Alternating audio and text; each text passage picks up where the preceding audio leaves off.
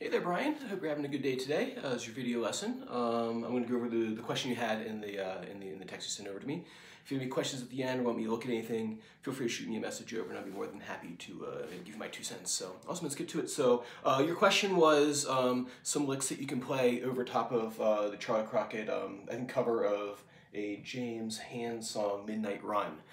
So what I did for the last little bit was I was sitting here listening to the song, kind of getting a feel for some of the lead lines that they're doing in their tunes. So these are kind of like a la whoever, what session musician he was playing with that day. And there's a guitar player in there, obviously, and then there's like a slide player. So I try to put like maybe some electric stuff in there too, and some stuff that would sit nice on the acoustic as well.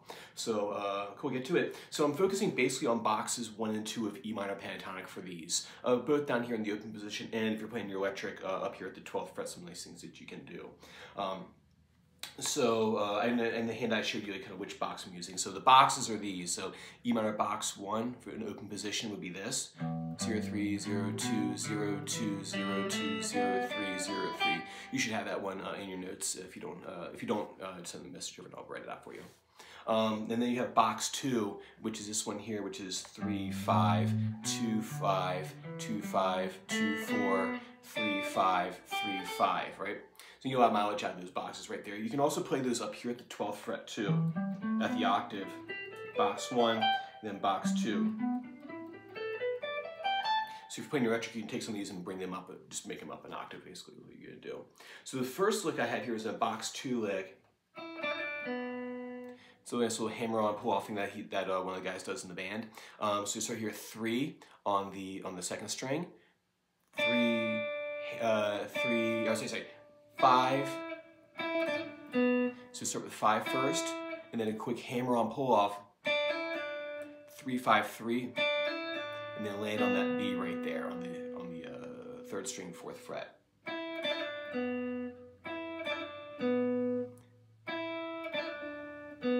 Slower. It works at a variety of speeds, so it doesn't have to be fast at all. It can actually be really slow. It works like, or fast. So it's kind of up to you how fast you want to take that one.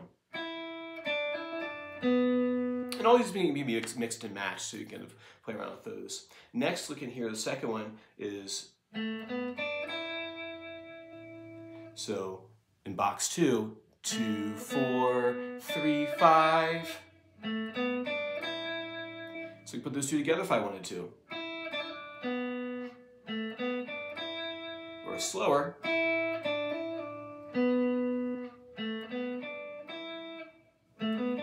Alright. Next one is a ghost bend lick. So I'm here at the 12th fret. Ghost bend just means I bend the string, I pre-bend the string. And I think in the Rock Seekers books he calls it a pre-bend. I think is what he calls it. I've always called it a ghost bend. That's what my first teacher called them, so that's why I used to use that. So I pre-bend that string, right? So I ghost bend it. You're gonna want to practice. Make sure that you get up to that E. And slow bend down. Hit 15 again on the 2nd string. 12, 14.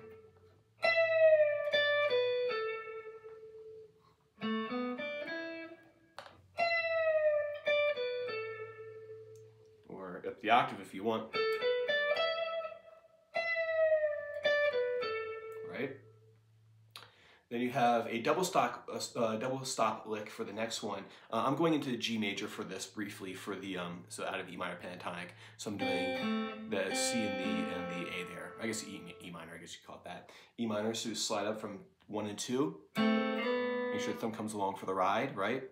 Remember, the shifts come from the shoulder, not from the hand. Right.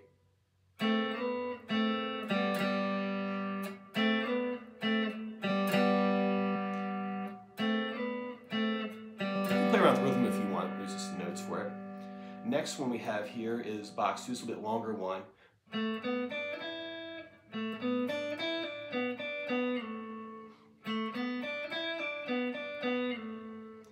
2 4 2 4 3 5. Pull off the 3 4 3 4 2. See a lot of these are based off that right there.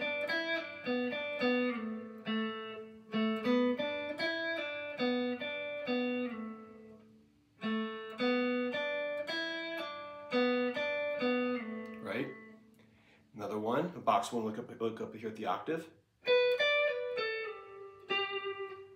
12, 15, pull off the 12, 14, slide down to 12 and hit it again. I'm trying my best to land on chord tones of either E minor or G major with this. The last one's going to be this one. It's going to be a double stop from 3 to 5. Back down to 3, open, and then 2. And that's not resolved right there. That's on a non-chord tone.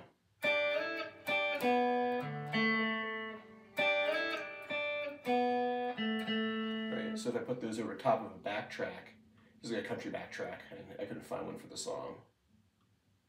Slow country ballad. Play around with these a little bit.